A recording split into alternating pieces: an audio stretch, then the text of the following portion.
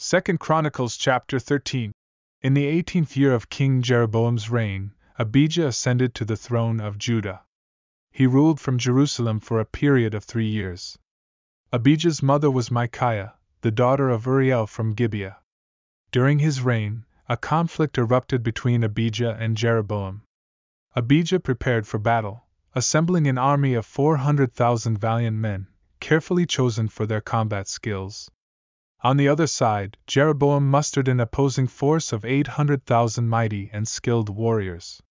Standing atop Mount Zemaraim in the Ephraimite mountains, Abijah addressed Jeroboam and all of Israel. He reminded them of the covenant established by the Lord God of Israel, which granted the kingdom over Israel to David and his descendants forever, symbolized by a covenant of salt.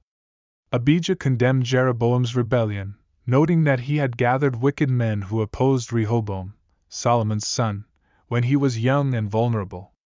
Jeroboam had set up golden calves as gods for the people, leading them away from the true worship of the Lord.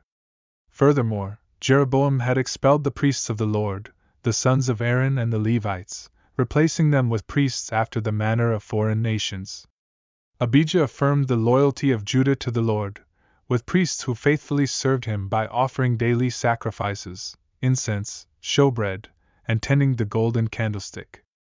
Abijah declared that God himself was their captain, and the priests sounded trumpets as an alarm against Jeroboam and Israel.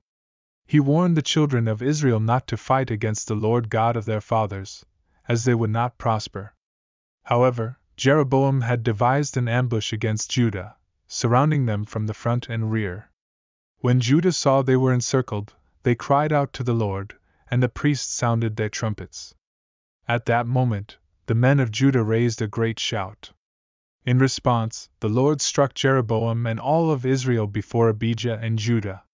The Israelites fled before Judah, and God delivered them into the hands of Abijah.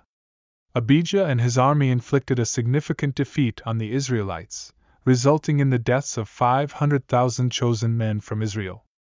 Thus, the children of Israel were brought under Judah's authority during this time, thanks to their reliance on the Lord God of their fathers. Abijah pursued Jeroboam, capturing cities from him, including Bethel, Jeshanah, and Ephraim, along with their towns. Jeroboam never regained his strength during Abijah's reign. Ultimately, the Lord struck Jeroboam, and he passed away. Abijah's reign was marked by increasing might and influence. He married 14 wives and fathered 22 sons and 16 daughters. Additional details about Abijah's life and reign can be found in the writings of the prophet Iddo.